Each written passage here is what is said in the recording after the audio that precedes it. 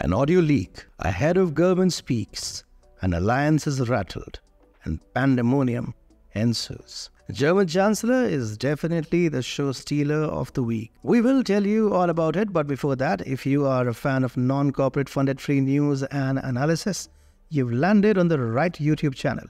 We publish 3 videos a day, first at 9:15 AM EST, second at 1:30 PM EST, and the third at 5:30 PM EST.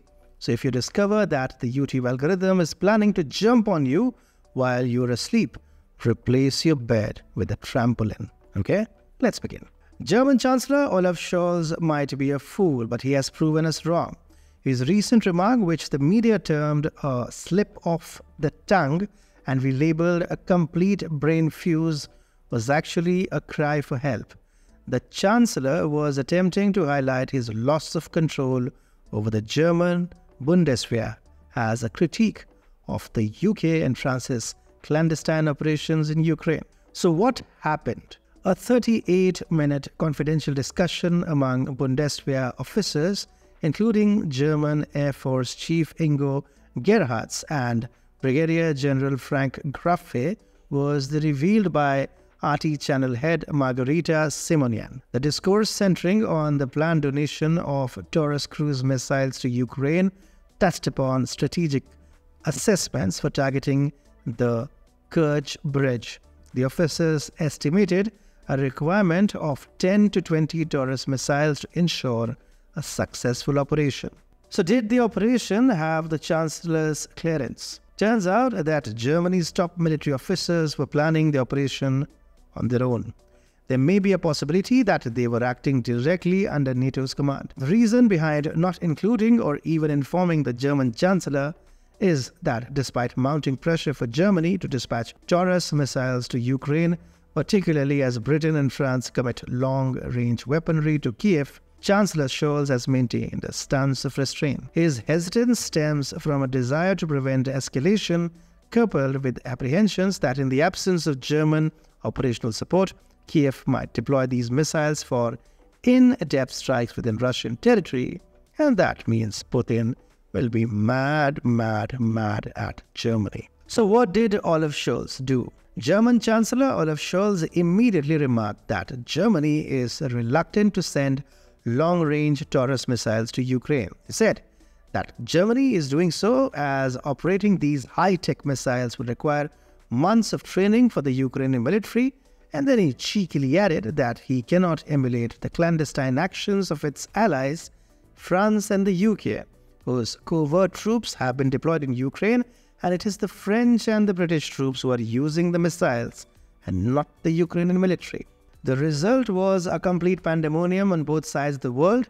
Britain accused Germany of quote-unquote misusing important intelligence, which is of course a confirmation of Scholz's allegations, and France intelligently denied its troops' presence in Ukraine. Russia was livid, and in the din of the ensuing chaos, German Bundeswehr plan was quietly diffused. It was now Russia's turn. Russian Foreign Minister Sergei Lavrov summoned Alexander Lambsdorff, the German ambassador to Moscow, to deliberate on the confidential exchange amongst German Air Force officials.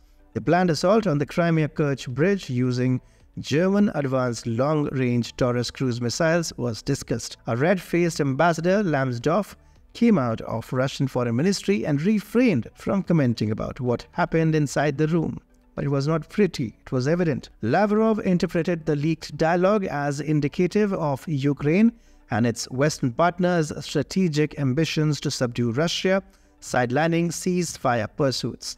Kremlin spokesperson Dmitry Peskov presented the leaked audio to the world as corroborative of Western direct engagement in the Ukrainian conflict. The exposure of this recorded discussion among German military officials is now being called a significant counter-intelligence lapse, spotlighting vulnerabilities within Germany's military communication security frameworks. German Defense Minister Boris Pistorius tried to characterize the incident as a calculated hybrid disinformation maneuver by Russia aimed at fracturing the solidarity among Ukraine-supporting nations. But it was all too late, all too stupid. Speculation suggests that the timing of the leak was meticulously orchestrated, potentially as a reaction to French President Macron's advocacy for Germany's provision of cruise missiles to Ukraine, or as a retribution for the disclosure of the Kremlin files, which the West thinks exposed Russian military strategies. Critics will criticize and allegers will allege, but for now Russia has the upper hand as far as strategic communications go. But Olaf Scholz emerges as a weirdly likable guy in this episode, who didn't just pour cold water on his own military's plans, but exposed his allies as well. Maybe Germany is trying to distance itself from NATO's endgame, which is going to be extremely dangerous for the West. If you still don't know what NATO's endgame in Ukraine is, do watch this video.